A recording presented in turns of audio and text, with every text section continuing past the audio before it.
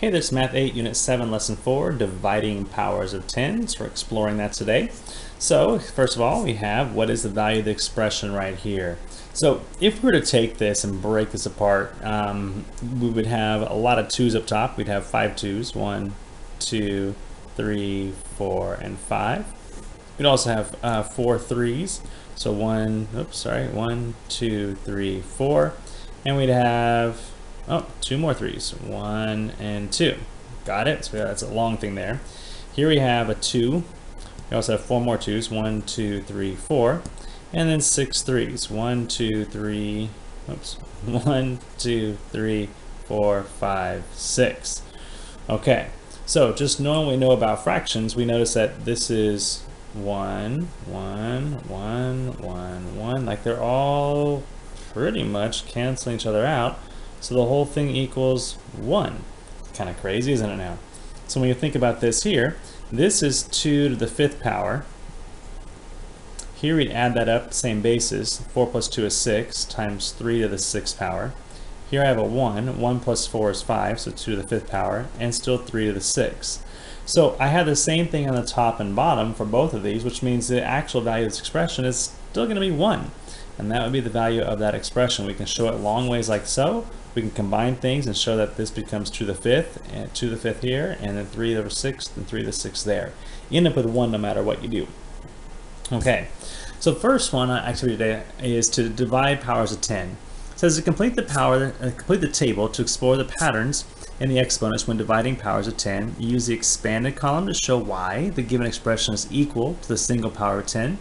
And we can skip a single box. So far we've been skipping this one. I'm going to probably guess we're going to do that again. Let's take a look. So here we have 10 to the 4th, which is here, 1, 2, 3, 4, divided by 10 squared. Okay? And then rewrite this then as saying, well, let's cluster those together, and we'll write them like so, and then keep what's left on its own out there. So that all becomes 1. We can see that there. And what you're left with is just the 2 10's, which is 10 squared. No problem. All right, so let's see if we can work this one backwards here. Here we have 1, 2, 3, 4, 5. So we have 10 to the 5th power, and we're dividing that by 10 squared. The rule seems to be so far, we take the top one and we divide it, we subtract. 5 minus 2 becomes 3. So you put 10 to the 3rd left over, and that's what we see there is 3 of them right there. Let's do this one here. We're going to put 6 10's on top, so 1, 2, 3, 4, 5, and 6. We're going to divide that by 3 of them, 1, 2, and 3. So I'm left then, that all becomes a little cluster of 1, right? 10, 10, 10 over 10 times 10 times 10 times, I'm left with still a 10 and a 10 and a 10. So that all becomes 1 times 10 times 10 times 10. So I'm left with 10 to the 1, 2, 3, 3rd power. Now you can see why we don't expand these for too long. It just takes a lot of work when all we're really doing is doing 6 minus 3 and getting there. So in this one, I definitely don't want to write all that out. What I end up doing is I do 43 minus 17 for the exponent part. And when I solve that there, I end up with 26. So I have 10 to the 26th power.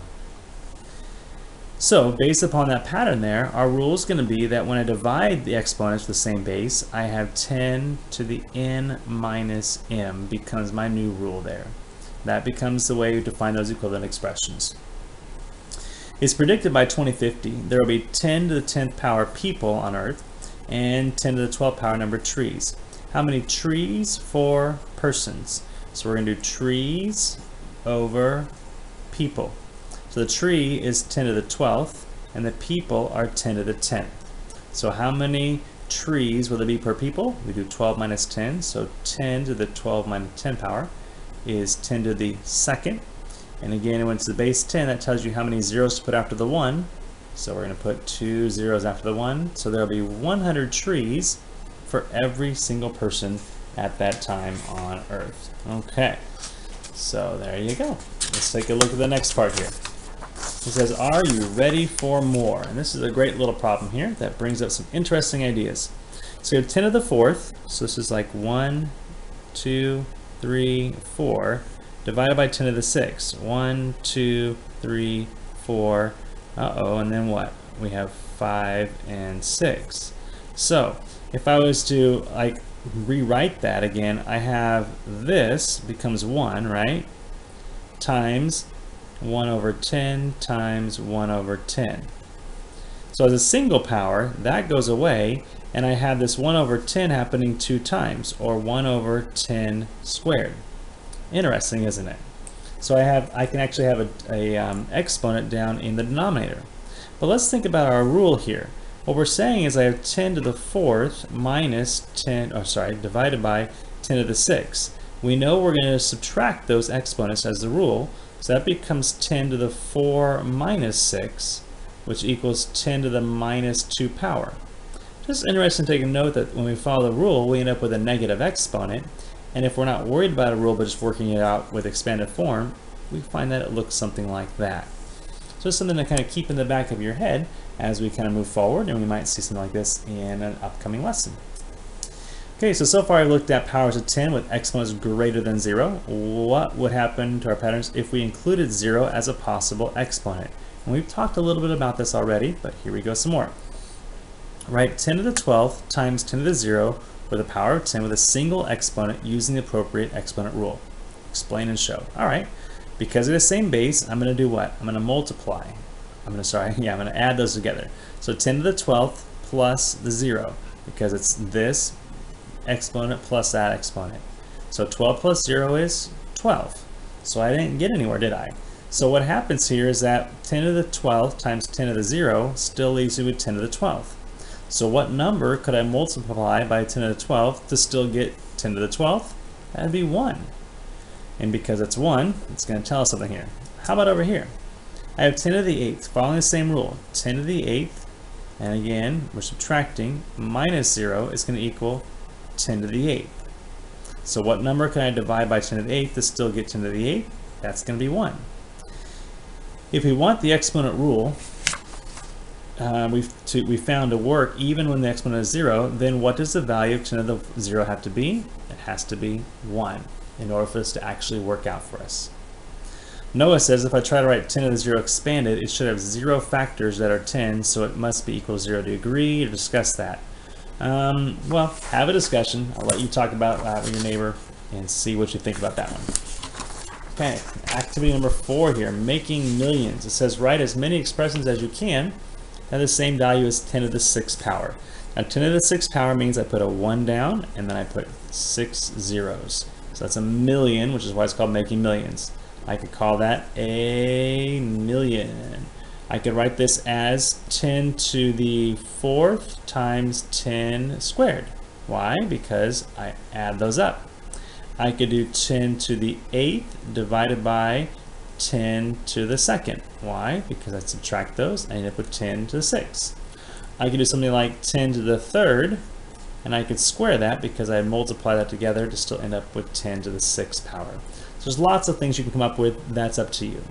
So in summary today, when we divide powers of 10, the exponent in the denominator is subtracted from the exponent in the numerator. And that was our big thing here. So 9 and 3 becomes 9 minus 3 to get me to the 6 right there.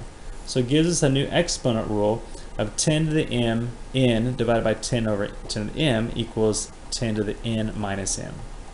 The other thing we have to keep in mind is that it only makes sense when n and m are positive exponents and n is greater than m. But we can extend the new rule so far. This is the key thing. So far, it only works that way. It'll work different ways later, but so far, that's what we know. But we do have this new rule that anything to the 0 power is going to be equal to 1. All right, so pause there, start working on your homework, and then press play in a moment to see how you did.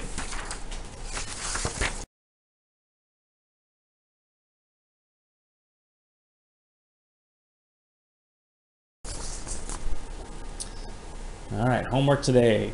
Let's evaluate this here. 10 to the 0 power, anything to the 0 power is 1. Here I have 10 to the 3 minus 3, which tends to be 0, and anything to the 0 power is 1. Here a little more complicated, but not really. 10 squared is 100, plus 10 to the 1st power is 10, and 10 to the 0 power is 1. So 100 plus 10 plus 1 is 111. So don't get too tricked up there, okay? Number 2, let's rewrite this expression as a single power of 10. So on top, I have 3 plus 4 is 7. So I have 10 to the 7th over 10 to the 5th.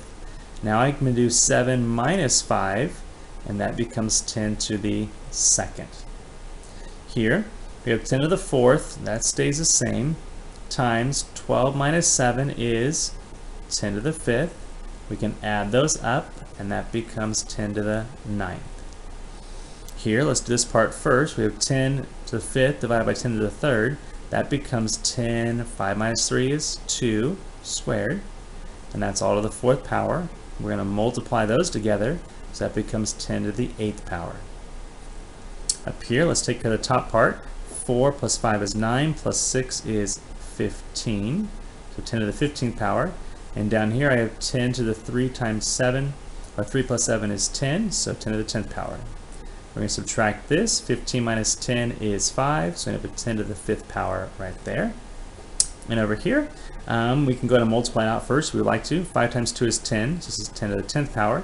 And 2 times 3 is 6, so 10 to the 6th power. 10 minus 6 is 4. So we'd say 10 to the 4th power right there. Number 3. The sun is roughly 10 squared times as wide as the Earth. The star KW Sagittarius is roughly 10 to the 5th times as wide as the Earth. How many times wide as the sun is KW? Explain how you know. Well, we're into comparison of the KW to the sun. So 10 to the 5th divided by 10 squared. So 5 minus 2 is 3, so 10 to the 3rd power. If I want to write that as a number, it's 1 with how many zeros? 1, 2, 3. This is about 1,000 times wider.